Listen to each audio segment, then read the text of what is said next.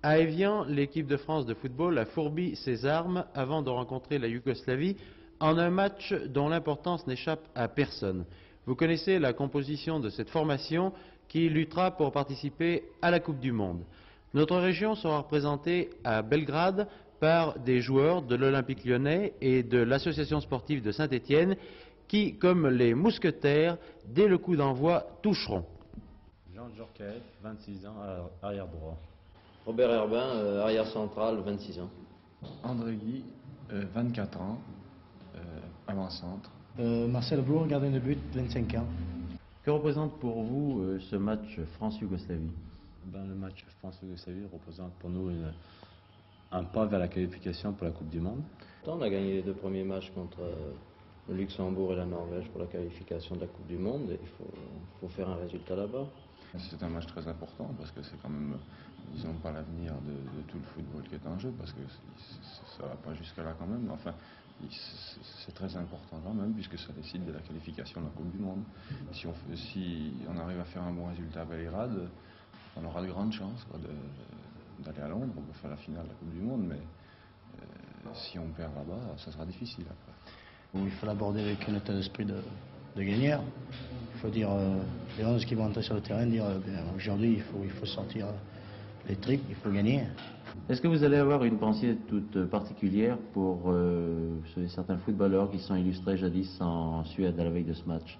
Bien sûr, on espère toujours faire aussi bien qu'eux, se qualifier pour la Coupe du Monde. Je crois que c'est le rêve de tout footballeur. Ça nous ferait plaisir de pouvoir recommencer la belle aventure qu'ont vécu les joueurs qui ont participé à la Coupe du Monde en Suède en 58. Ben oui, sûr, parce qu'en Suède, ils ont fait une belle époque. C'était très beau, vous savez, faire une Coupe du Monde, et je pense que nous, il faut qu'on essaie de faire pareil, d'aller à Londres dans le même état d'esprit que les gars qui sont à la Suède.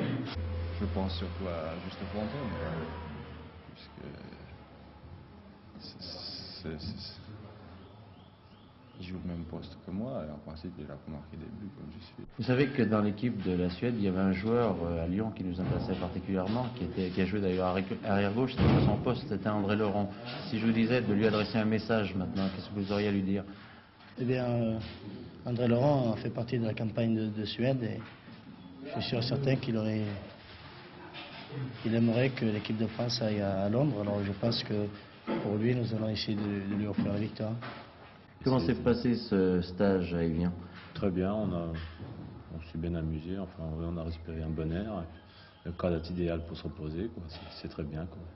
Ça n'a pas duré très longtemps, d'ailleurs il pleut maintenant, alors il vaut mieux retourner dans nos provinces, faire nos matchs. Mais enfin ça s'est bien passé dans l'ensemble. La ville est jolie, enfin on n'a pas eu le temps de beaucoup la voir, mais enfin le coin est très bien, c'est très bien passé, il y a une très bonne camaraderie, il n'y a pas de raison. Enfin, entre footballeurs, on se met l'ennui de ce côté-là. Il y a eu une bonne camaraderie dans l'équipe. C'est dommage, c'était un peu court.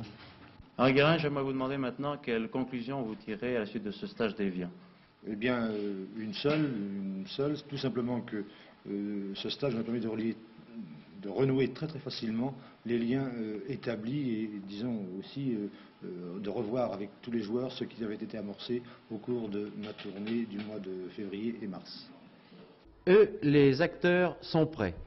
Quant à vous, les spectateurs, votre devoir est de les aider, de les encourager. Ce match France-Yougoslavie doit être la première étape du renouveau du football français.